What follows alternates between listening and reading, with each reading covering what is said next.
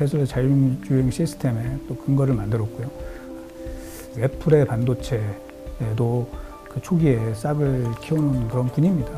그래서 이분이 이제 가는 곳곳마다 승승장구를 해왔기 때문에 반도체 마이더스의 손. Yeah, so people sometimes think I move around a lot. I've been working on computer design for 40 years, so it's somewhat natural to work in several places. So when I joined Apple, we were starting to make iPhones, and we wanted to make very high-performance iPhones. And I think we went from a pretty standard phone chip to a very high-performance phone chip, and we solved most of the technical problems. When I went back to AMD, it was clear that AMD didn't have the right design or design team or something. They didn't have a very good product. And I worked to pull together the team, the design methodology and the design to create Zen, which became a great product. When I was finished with that project, I was looking for another hard thing to do, and I talked to Elon about building an autonomous driving chip, which is a really exciting challenge. So I went to Tesla, and we built a chip that drove a car in 18 months. It became the world's best autonomous driving chip. I like to work on the innovation side and the team building side. I mean, NVIDIA is a really interesting company. They're a great graphics company run by a great CEO. I think it's great. They invested in multiple technologies outside of NVIDIA for years. When AI started to run on top of CUDA, it wasn't because they got lucky one day. They've been working on it for 10 years. Right? It's a big investment. And the thing I like about companies that have some visionary leadership is, now, big companies almost always have their day in the sun when something happens. Right? For many, many years, NVIDIA, a great GPU company, building games. Now they're providing AI software stack and systems, so they're becoming more vertically integrated. Sometimes that works out for a while, but it's hardly ever stable. So many companies now are investing a lot of money to go build their own AI chips in-house. Some of those will work, some of them won't. First of all, GPUs are not the best thing to run AI software on. Well, they're better than regular CPUs, but GPUs were built for graphics. And we decided to build a processor an AI chip that's built around tensor processors, right? Which means you have a very fast math engine. Now, the GPU companies, AMD, Intel, NVIDIA, are all adding tensor processor units to their chips, but their software model still depends on the GPU software stack, which has been successful so far, but I don't think it's the most optimal. And that's the position that the design we're doing. ChatGPT or LLM, find a website that I can buy a plane ticket to get me the best price to go to Seoul. 10 years from now, almost all your devices will be smart. Your refrigerator, you could say, hey, what's in my refrigerator, and please put an order for this, that, and the other thing. And it's going to happen. And then at what point will you say your life changed? Yeah, what people always think about is, people ask me, how are you going to compete with NVIDIA? It's a $1.5 trillion company. They sell $100 billion of very high-priced AI computers. That's not our target. Our target market is, there's hundreds of AI startups, both software and hardware, that want to build their own products at lower cost. And they need more open access to that kind of stuff. Right, so the RISC-V architecture came out of Berkeley University, started by David Patterson, who I know is a great guy. It started out as a student college project, but then multiple companies said, this is really interesting because we can build our own computer and we can do our own kind of changes to it. And so that got out in the world, and then at Tenstorrent we think computers are going to evolve a lot in the next 10 years. Right? So I want to be able to build computers with the best ideas we have as fast as we can. And I can't do that by either using Intel architecture, which is somebody else's.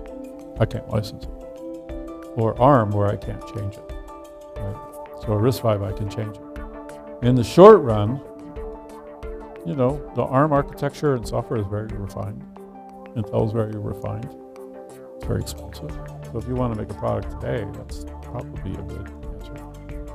But if you want to own your own product and you want to be able to evolve over time and go maybe someplace where nobody else has gone, then RISC-V is the only choice. It's the only open architecture.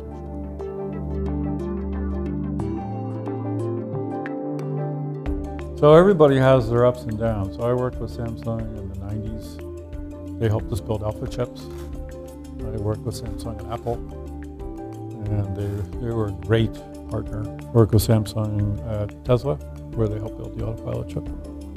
I worked with Samsung when I was at Intel, where they built a number of chips for us. And my personal experience, I can't tell you about Samsung as a whole.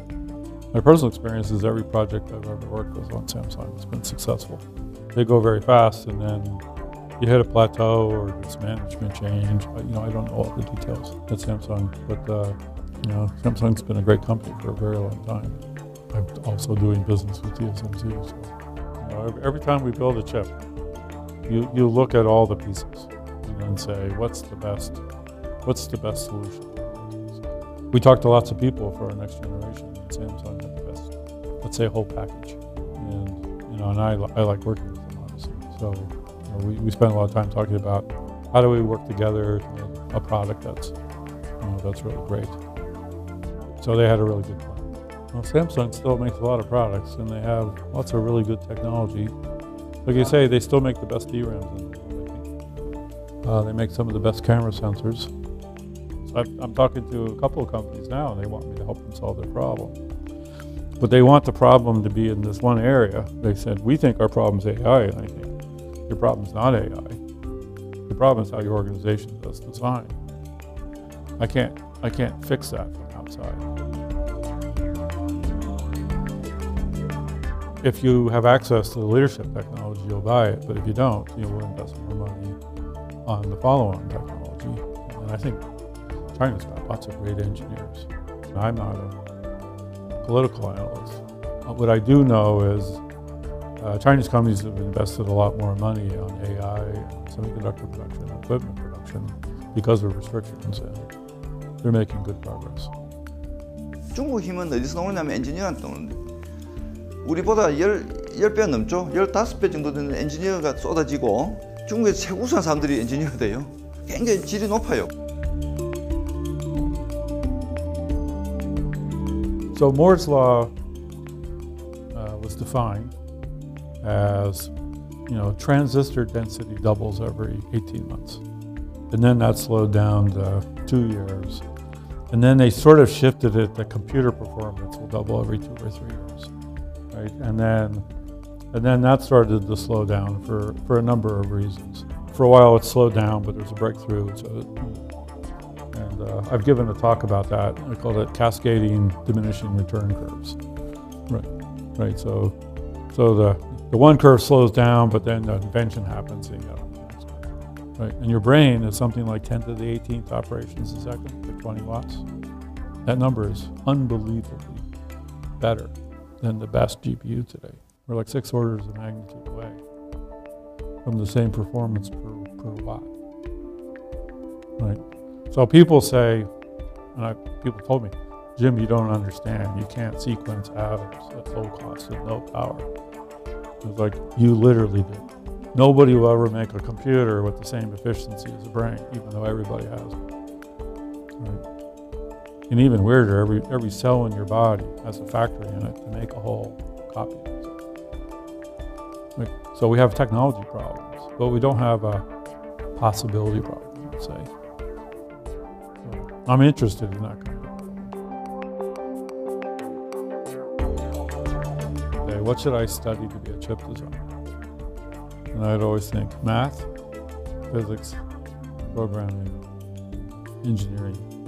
Like, get a good basics, and then read a lot of books. Right? If you want to build something new or do something creative, you have to spend some part of your life being creative. Or, go see really good movies. Or have something you really like to do. But the basics matter more than the details of today. Like today, all the college students are studying PyTorch. 5 years from now, PyTorch won't exist. The next 10 years will be faster.